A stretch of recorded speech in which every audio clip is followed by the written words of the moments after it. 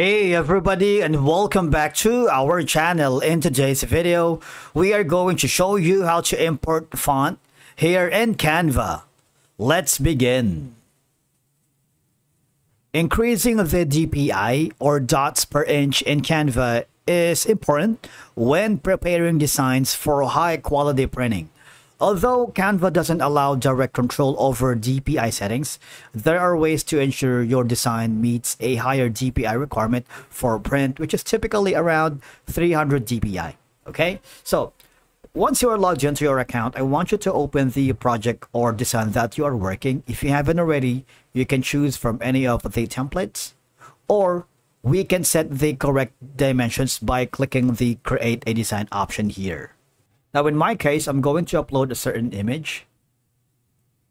Go to uploads here on the... Now, I'm gonna zoom in out for you guys. For you to be able to make sure that the file is correct, right? Make sure that your final print is 8 by 10 inches. You can create Canva design at 2400 by 3000 pixels.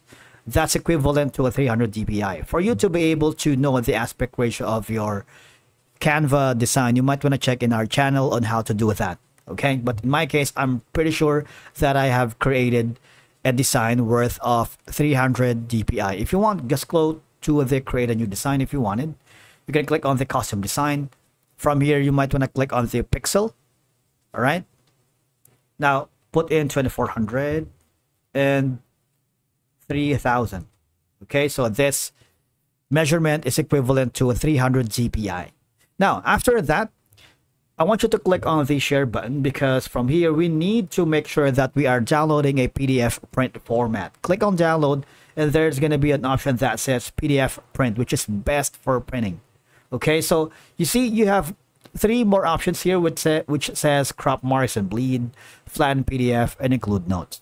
All right. Now, basically, when you click on download, it's optimized for the best printing at 300 dpi. You have two options here. If you want to use the RGB, which is best only for digital use, like sending a file to your client or to your team member. But of course, we're using the CMYK, best for printing. But the thing is, you need to upgrade to the Canva Pro subscription before you can export that or save it as at 300 dpi. All right, you want to make sure on that. Now, another option is go to again to the share button. There is a PNG option. All right, you can use the slider for PNG and make it to the max until to the last button here. But the thing is, if you do that, you need to subscribe to the Canva Pro subscription here in Canva.